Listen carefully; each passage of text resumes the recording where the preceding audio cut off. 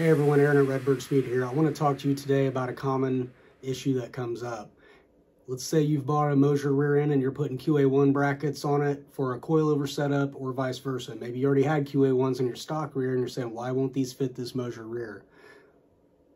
These are two aftermarket components that are being adapted together. So at the end of the day, Moser has designed a bracket, it's got a bubble on the back of it, and it doesn't work with a bracket designed for a stock rear end. So QA1 designed this bracket to work with factory, so there becomes a fitment issue.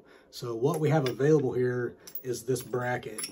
This bracket bolts to the back of a Moser Chevelle housing with the standard lower control arm mount that has the bubble on the back. So it's your single hole in the side, your shock mount on the back with the bubble. So this is going to fit the standard lower control arm mount.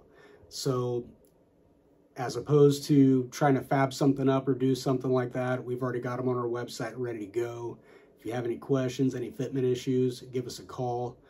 Some perks about the coilovers, I'll link those up below also, but the coilovers, I mean, they're going to give you adjustable ride height, better handling, whether you're going on a road course or auto crossing, or if you want a setup for drag racing. I mean, they make coilovers. We got single adjustable, double adjustable.